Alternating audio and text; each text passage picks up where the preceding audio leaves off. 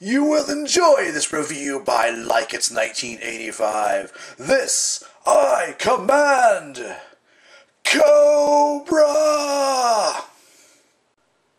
Arise, Serpentor, arise! Hey, what's up everybody? This is my review of DC Universe Classics, Copperhead. And there are two reasons why I picked up this particular figure.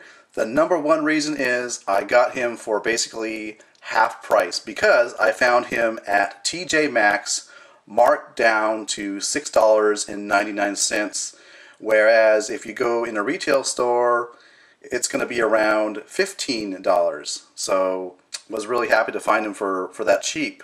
The second reason I decided to pick him up is because he reminds me a lot of the iconic Cobra villain Serpentor, and I could really imagine somebody perhaps who is a good painter repainting this with the G.I. Joe 1980s color accurate Serpentor colors. He doesn't have exactly the molding necessary for a realistic Serpentor, but you can make it kind of a neat custom. So with that said, let's go ahead and take a look at the figure up close. And we'll take a look at the head sculpt first, and let me talk about the head sculpt. I like the snake head headdress. That's really nice, and you can see some almost like these are the tendons that attach the upper and lower jaw, so that's a really nice detail right there. You can kind of make out some lines. Now to the actual facial expression. He looks, instead of being like an evil, well, he does look evil, but instead of just looking evil, he looks kind of like he's insane. And so yeah, I mean, there's something to be desired with the head sculpt, I think, the way that they sculpted the actual face. What's cool, though, I think, is you can make out he does have a bit of fangs. I don't know if that's going to show up quite well, but there are sort of an indication that there might be little fangs on his actual teeth. So that's kind of cool. And let's take a look at the figure itself in more detail. So you've got this nice scaled effect here with this somewhat lighter orange color, and then you've got the actual suit or costume, which has a lot of minute detail. Take a look at the back here.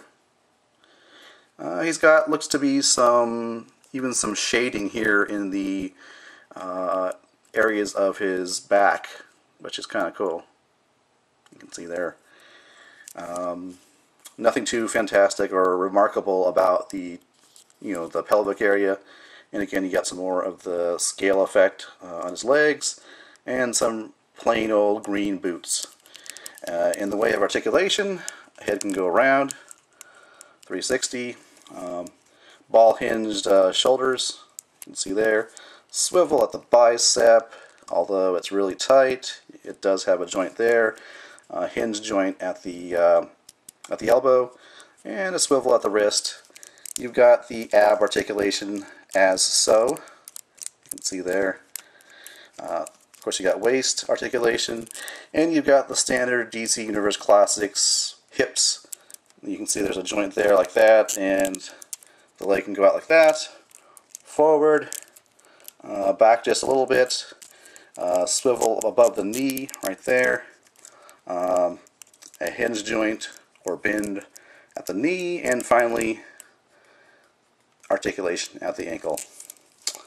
So pretty much I would say standard DC Universe Classics articulation.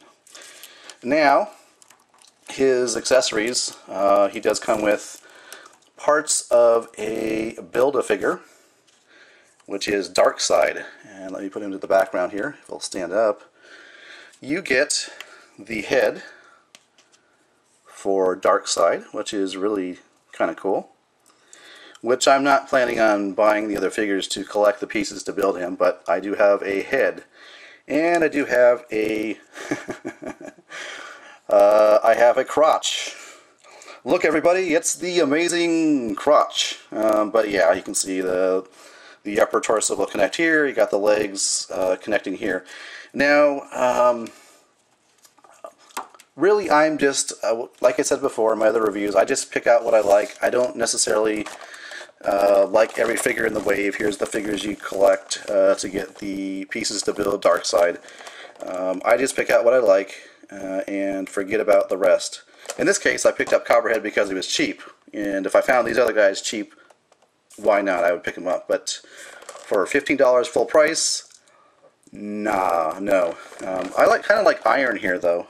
He's design-wise, he looks pretty cool. So if I found him cheap, I would pick him up as well.